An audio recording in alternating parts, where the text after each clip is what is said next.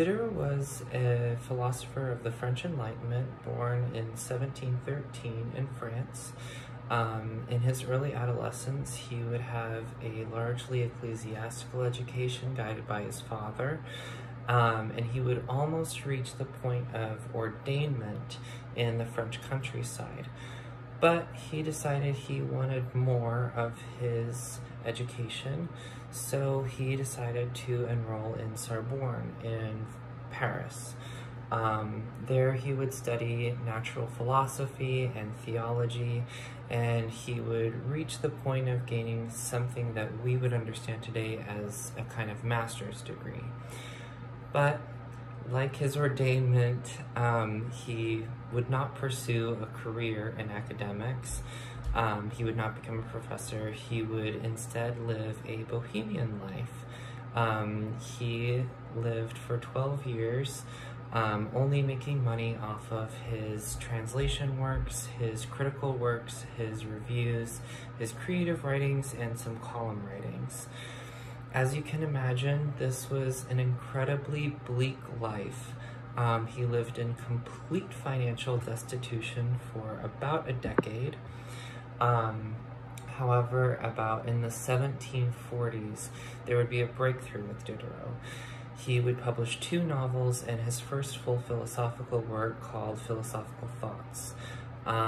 These were important works to Diderot because it gained attention in the French intellectual sphere, and gained him new opportunities like that of the encyclopedia, which he would work on for about 14 years on and off. During his work on the encyclopedia, he would come to understand his ideas fully. He was a materialist, and he believed in dialectical reasoning and did not agree with the idea of any sort of absolute truth. Now this idea got him into a lot of trouble throughout his years. It resulted in the encyclopedia being censored once it was published. It resulted in the surveillance of Diderot, the imprisonment of him for 3 times, and the seizing of his manuscripts. All of this kind of boiled down to an anger with his ideas that essentially that truth was not absolute and all truth was of relative validity based on dialectical reasoning. He believed that any sort of absolutism and any sort of rigidity to our truth is an imagined thing with us. But why were they so angry at him because of this? Essentially because this is a kind of atheism. This is a kind of idea that we come to truth through reason, rather than any sort of blind faith or any sort of attributing of truth to God. He even went as far to say that the idea that God is an attributor for truth is a kind of intellectual vanity. He believed that nature was interconnected, and he believed that nature was whole, but the idea that we could attribute it to a single creation was kind of fast and loose, and it was sweeping under the rug all of the things that we can't know.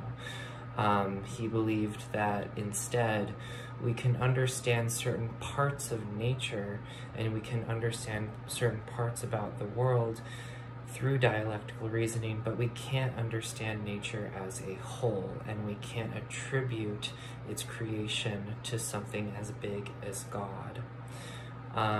This resulted in a lot of trouble for Diderot.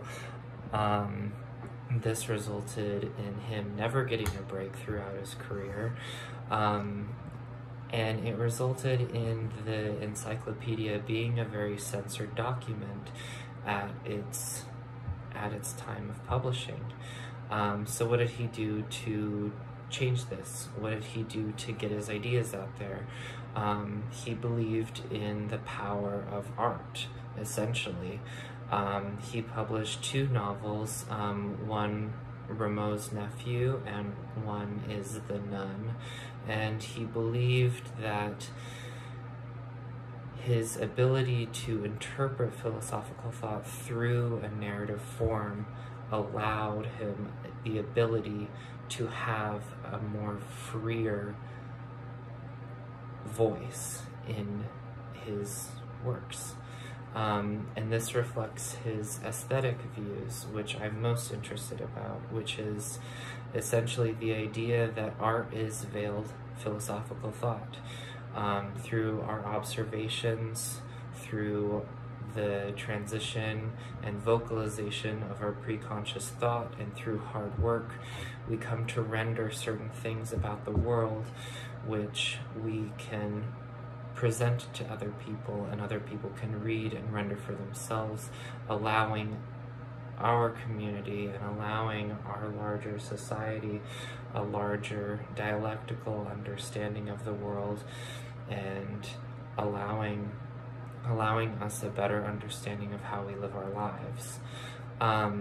So I believe that Diderot kind of has this unique distinction because he's not only a philosopher, he also has a very broad band of creative work. This allowed him to reach a larger audience. This allowed him to be an influence not only on philosophical thought, but also on aesthetic thought, and also on the literary canon. And this allowed him to express his ideas in a larger bandwidth than we see with a lot of the philosophers we have read, especially in the French Enlightenment. Thank you.